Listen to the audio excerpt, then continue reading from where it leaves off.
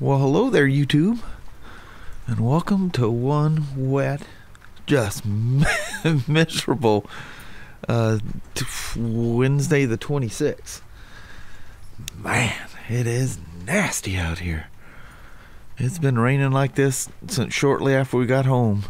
It was nice almost all day last night. Did it start raining on the way home? I don't remember. Yeah, it turned nasty and the rain was a-pounding.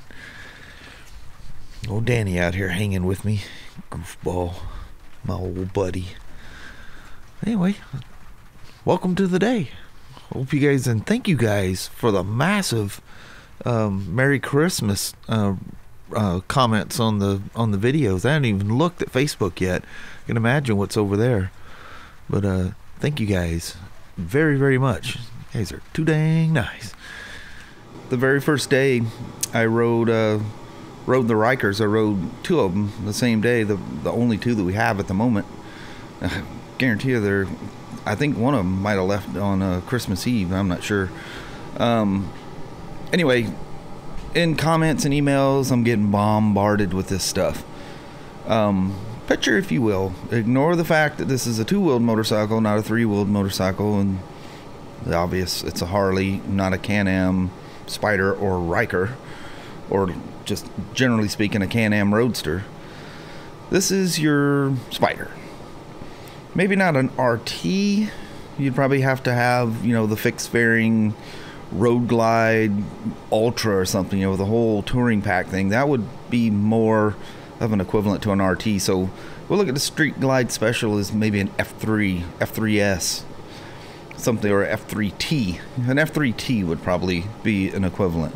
So here's your Roadster Spyder. Now imagine, if you will,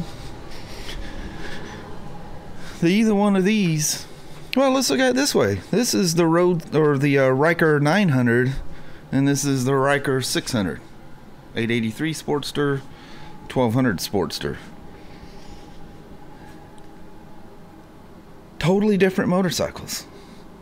This is an around town, maybe a day trip, which is not to say you couldn't tour on it, but if you two up this thing, you know, add a passenger seat like you can on the Ryker, and you could add bags to it like you can on a Ryker. You can add shields to it like you can on a Ryker. You can make it more comfortable, but it's never going to replace the Street Glide Special. It's never going to replace a Road Glide, and never is it going to replace a Spyder. Kelly and I were talking, like I said, Kelly and I were talking about this. We knew this was coming. That immediately the people that can't afford or don't want to spend $30,000 on an RT is going, wow, the most expensive Ryker is $10,000. Unless you opt for the rally version, that's more of a dual sport kind of a Ryker. Those are 11 something. But the Spyder and the Ryker are two different vehicles. They're both Can-Am Roadster series. One's a Ryker, one's a Spyder. This one's highly refined, super comfortable. This thing weighs about 1,020 pounds. A Ryker is what, 560, 550, somewhere around there. You're talking half the weight. I would say total mass, probably less than half the size of this RT. You're not going to replace a Spyder, if that's what you want, with a less expensive Ryker. The Ryker, think of the Ryker as like a bobber style Sportster. Super fun, one of the funnest things you ever ride, just like these two bikes here. Super fun. I'm actually more apt to take one of these things out ripping around for the day than I will my Street Glide. And as you guys watch the videos, you know that's exactly what I do. This one I can just whip out of the garage, throw a backpack on, a helmet, and roll out. The Street Glide, you know, I gotta be careful, navigate her out because she's big, she's heavy. Super fun, but not that kind of fun. Not ripping around fun, not goofing off fun. This is like serious, comfortable luxury. Serious, comfortable, luxury. The Ryker is like a bobber, like the Sportsters over there. So don't get yourself confused. Both of them have a purpose, and both of them are extremely fun. But if you're looking for comfort touring, if you're looking for a budget version of a Spyder to replace a Spyder, the Ryker's not it. You wouldn't, if you want a Street Glide Special, you're not going to buy a Sportster. You understand what I'm saying? Stop comparing the two. I keep hearing all these questions comparing the two. There is no comparison. The only thing that's equivalent is they're both Can-Am Roadsters, and they both roll on 3 wheels. From there, it's Sportster versus Street Glide kind of a deal. So don't get that confused. What we talk about is we think that probably everyone that owns an RT is probably going to buy a Ryker for those day trips and go ripping around town, go rip to the store. You know, those little solo rides that you want to do. You don't want to lug out your big old RT when you can jump on the Ryker and just ride with the hugest smile on your face. So they each have their own place. So don't try to compare the two, because they're totally different vehicles. All right. Did that sound like a rant? It wasn't a rant. I just don't want you guys to get confused. I don't want you to get your hopes up that you can buy a $10,000 Spyder, because you're not. You're buying a $10,000 Ryker. So there we are.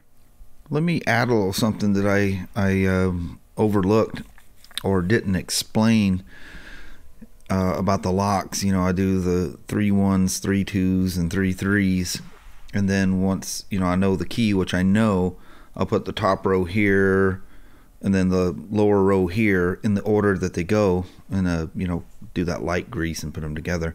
But when you're trying to figure them out, I stuck this in a non-used hole so you have an idea.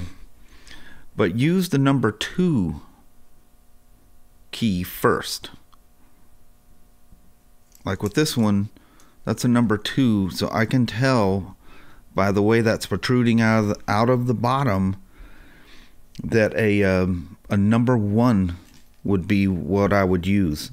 So use the 2 as your starting point. That way you have a good starting point. That way you're not going, try the 1, try the 2, try the 3 to see which one works. Start with the number 2, because it's going to be halfway. One's going to stick down further. One extreme sticks down further, the other extreme sticks up further. So you'll figure that out as you're going through. Some of you guys have talked about doing your own bags. Somebody was talking about doing their Kawasaki bags and didn't have instructions. Those instructions, if your dealer doesn't know this, are readily available for those keys, for the Kawasaki supplied accessories. Actually, it's even part of the PDI instructions for them. If your dealer doesn't know how to find them, PM me some way, and I'll explain to you so you can explain to them where to get it. I think there might even be a customer accessible side, so I'll look into that. Don't try to fight these things with no instructions. That's crazy. I mean, you can figure it out. I mean, if you've got any sense, you can figure it out. It's pretty obvious. One key doesn't fit and the other one does. The Kawasaki locks, by the way, I think those are Jivy Bags is who's making that for Kawasaki. Those are more complicated than these. So anyway, just a little tidbit of extra information. All right, so this is how I lay them out. I got the top row, the lower row, the springs. Got one bag left. I'm always like astonished at the quality and workmanship in these bags. Danny, it's a wonder these things are so freaking expensive. There's 3 pieces to the bag besides the mount. You got the lid, and then there's a bucket at the bottom, and that thing's recessed in here, and then they look at the amount of rivets they use to put that bucket around to mount it to the bag, and then it's just packed with silicone in that seam, and you can tell it must all ooze out because they wipe it all off. But it keeps it nice and watertight. Let me open it here right quick. I can do this with one hand. But look at the reinforcement and stuff around the lid of this thing. I mean, these things are just meant to have the holy heck beat out of them. So you can see the bucket down the bottom and where the silicone oozed up out of that as well. They try to make them nice and watertight. Then you can see down here, if I can get that to it, you can see that these are built by Touratech. They're built in Germany for BMW under, you know, as they do, very strict BMW rules. And boy, are they strict. Holy moly. They are very proud of their stuff, and the price and the quality reflects just that. I love it when companies are like that. Okay. The woman says, "Love you too. Be careful." She says, "I done spent too much time out here playing around the garage." She says, "I'm leaving you." Believe it or not, she still forgot something at the store. Went to Walmart's 2 days in a row, I think it was, wasn't it? Or went to Red Apple one day, I don't remember. Anyway, she's gonna take off. She forgot hamburger buns and I think coffee. It's like, how do you forget the coffee? No, we gotta do a mail call with you guys too. I'm probably running out of time for doing that today. It is dreary out here. Holy moly. Look at that. Isn't that not beautiful? Those handles on top of there are so useful. We got the little instruction things. You know, I was telling you about, you know, make sure the BMW is facing out. Well, I don't know what I was thinking. I was thinking that the clips were different, or they are, from one side to the other, but when you flip them, they become the same. So if you were to get them wrong, just unclip the 4 clips and stick them back on. Look how useful these things are. You can get a great big old duffel bag underneath there. And things have a lot of, I mean, they stretch out quite a bit. Look how much extra slack is here. And if you notice, I have them zigzagged right now. That's to give them some memory for the creases. And then I'll come back after a little bit and I'll undo them and I'll like roll them, you know, flat, starting with the end and coming back. Otherwise, they after a while they start fanning like that. But they had memory from when they were in the package, and I just zigzag them so it'll have the nice creases, so I can just go whoop, just roll them up, stick them in there, look nice and neat, really neat. Yeah, isn't that wonderful? Beautiful. Them are some bad looking bags. And that black fits that HP so well. I absolutely love it. Alrighty, the little woman should be coming back here any moment. If she don't, I'm gonna get real concerned. I might be doing a rain ride. Nope, she's a phone call away. Alright. Well, hello there, YouTube. How's everybody doing this day after Christmas? Did everyone survive? Yeah, no kidding. Hope you guys had a great Christmas, and like I said at the beginning, thank you guys very much for all the Merry Christmas. Yeah, that was amazingly like crazy. Sweet. I like how some people goes, "Well, I watched you on Christmas Day because you're family." That's yes. Cool. You guys are way too awesome.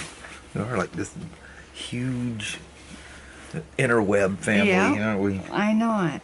It becomes more than that, you know. You kind of, it does. You just kind of get wrapped into it, and I don't know, you just become part of each other's lives, you know, which is kind of cool. So anyway, got the bags done on the BMW, which I wanted to get done. It drive me nuts.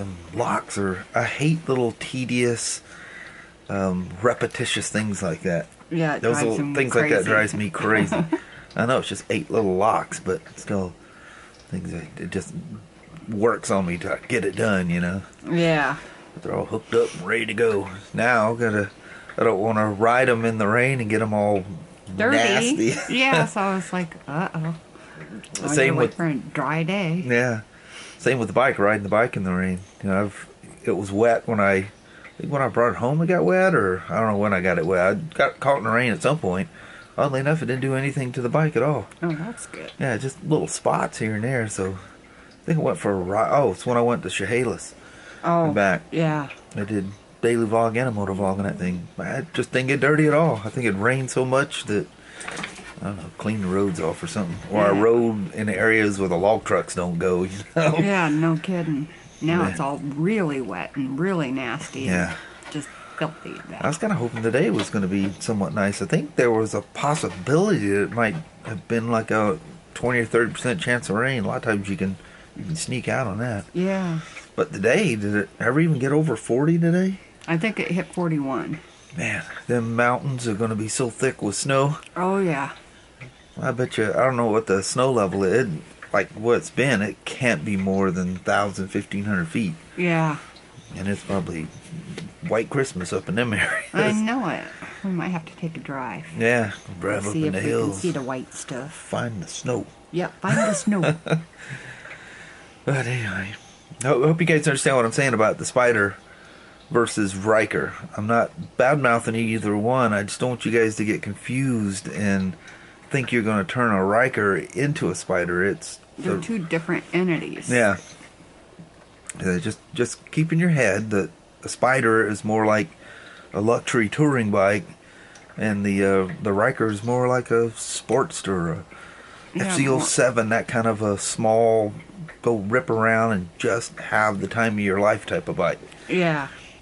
You know, you're not going to turn that thing into a touring bike. No, because it's not going to change the bike. You know, you can add a little storage, but it's not the same bike. Just small thing. The rear seat is, you know, in the Harley world, they call that a half-hour seat, you know. Yeah. You're not going to be taking your wife on any long rides on that thing at all. No. Yeah. put a little, you know, small seat on the back of a Sportster, take it for a ride. That's going to be about the same thing, you know. Yeah. Really fun, but it's not any great distance. But Danny, what are you doing? Trying to get Leo to come down and play. But anyway, again, I'm not bad-mouthing either bike. I just don't want you guys, I get by the questions I'm getting, people are thinking they're going to turn a Ryker into a Spyder, and it's just two different apples and oranges. Just think of it that way. Yep. Different bikes. And in that, you really should have a Ryker. I know it. I want one I bad. think there's going to be one in our garage before it's all over. Yeah. I'm going to hold out for a rally, though. A little higher off the ground, a little more aggressive. Yeah. There you go. Cool stuff. I know it. Too many cool machines. Oh, yeah. Oh, man, there's so many cool motorcycles out. I know it. It would not be a good time to be a millionaire because... Yeah, we wouldn't be a millionaire anymore. Not for long, no. Nope. Anyway... It's cold and heck out here. I'm gonna roll on in. Alrighty. Well, we really do appreciate you guys watching. I totally goofed that up. That's not how I say it. I didn't even know where you're going. I know it. Thank you guys so much for watching. We really do appreciate it. We will talk to you tomorrow. Same smoke time, same smoke channel. Don't forget to give her a thumbs up. And you guys have a wonderful Thursday or Friday. Heck yeah. All right, Mama. All right. I know it is cold. My hands are going to start shaking here in a minute. It's going to start it. All right. All right, Thank you guys very much. Take care. Bye-bye now.